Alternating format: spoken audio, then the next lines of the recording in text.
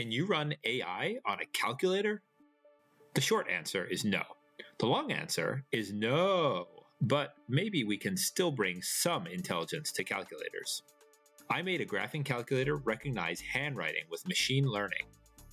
A less than honest quote-unquote entrepreneur or two has claimed to show off AI running on a calculator, but in this project, I'll show you a convolutional neural network really running on a calculator to really recognize handwritten digits. You can use a mouse connected to the calculator to draw a digit, and in about 18 seconds, it will tell you what digit it is.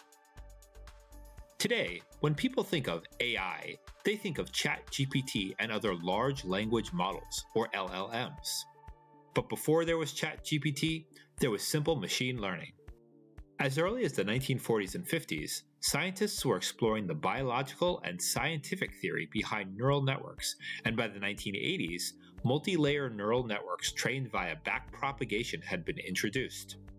Work by pioneers like Yann LeCun and Yoshua Bengio brought more complex convolutional neural networks, or CNNs, to the forefront, especially for computer vision tasks like segmenting and classifying images. Countless advances have been made after LeCun and Bengio's 1989 introduction of their LeNet-5 network, especially after computer hardware caught up with the needs of machine learning researchers, but it's on their late 1980s advancement that we'll focus today. Graphing calculators aren't the first platform you think of for machine learning. Today, powerful computers are used to accelerate machine learning, and bigger and better GPUs facilitate computationally intensive tasks from training AI to mining crypto. But math is math, and given enough time and memory, almost any computer can perform any operation. Unfortunately, graphing calculators are pretty limited in both memory and speed, so sanity demands that we set our sights on a relatively simple task: image recognition. Hopefully, there's a very well-known task in image recognition, identifying the handwritten digits 0 to 9. This is useful for everything from interpreting zip or postal codes on letters to reading the amount written on a check, an ancient method of transferring money for the non-American viewers. In fact, a dataset of 70,000 handwritten digits was published by the U.S. National Institute of Standards and Technology in 1994 and has been used for 30 years by computer scientists to test and train new machine learning techniques. In this project, I use a graphing calculator to train and test a 4-layer convolutional neural network directly on a calculator. Putting AI or machine learning on a calculator is actually more of a systems engineering problem than a math problem. I'm using a TI-84 Plus CE, which has only 256 kilobytes of memory and a relatively slow CPU. We're talking 48 megahertz. The TI-84 Plus CE is a 2015 improvement to the well-loved TI-83 Plus and TI-84 Plus family of calculators that adds a color screen and a bit more memory and processor power compared to the older black and white graphing calculators. But it's not much. The device you're watching this video on has thousands of times the computational power and memory of even this more advanced calculator. To simplify this project, I built on the shoulders of giants. Number one, I used the MNIST handwritten digit dataset to train and test my neural network, so I didn't need to produce my own dataset. I've used it before, and I was comfortable with it. Number two, I used an existing network architecture rather than develop my own. I've used LeCun and Bengio's LeNet-5 several times in the past, but back-of-the-envelope calculations proved it's far too heavy to fit in a TI-84 Plus CE's memory. I selected a simpler 4-layer network designed by Can Bullock. Number 3, I started with an existing machine learning framework. Well-known examples like TensorFlow, Keras, PyTorch, and Caffe are orders of magnitude too large for a calculator, so I started with simple neural network layers from a codebase by Can1357. Number 4, I selected a relatively easy programming language. I've been writing Z80 and EZ80 assembly language programs for TI graphing calculators for almost 25 years, but thanks to the excellent C programming toolchain the TI graphing calculator hobbyist community has created, I was able to write this much more quickly in C.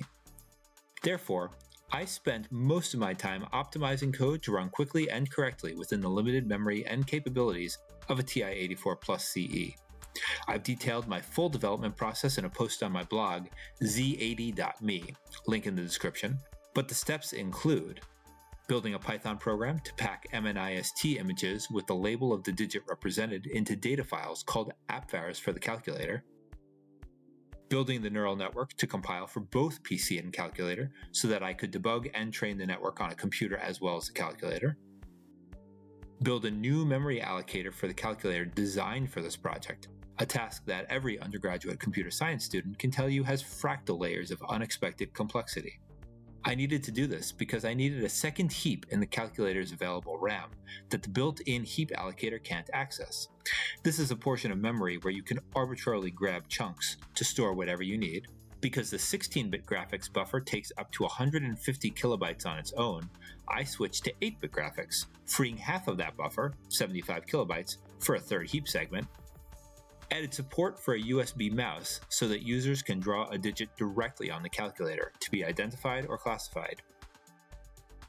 I proved that training the network worked on the calculator, but because it takes around 79 seconds to feed forward and back propagate each sample, I instead trained the network on a computer and transferred the trained weights to the calculator. This required implementing checkpointing on both the PC side and calculator side, which was complicated by a lack of modularity in the neural network framework I had started with.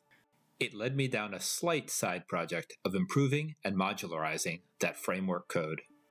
Finally, I could test the network, first by using samples from its own MNIST training set. I wanted to show that it's really recognizing digits on the calculator, so I connected a USB mouse and added drawing routines so a user can draw a digit. Thanks to Command Block Guy and the rest of the community for the USB libraries, and indeed the C toolchain that made this possible and saved me from having to write this program in Easy-80 assembly language.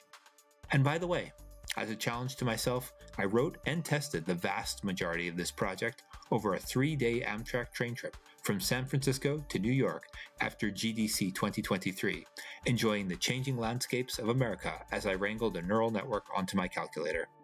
If you haven't tried it and have the time and funds to do so, I can't recommend it enough. Next time, I hope to show you another approach to AI on a calculator, like those Twitter users I mentioned, not exactly on the calculator, but at least a little closer. If you'd like to see that video when I release it, feel free to subscribe, and thanks for watching.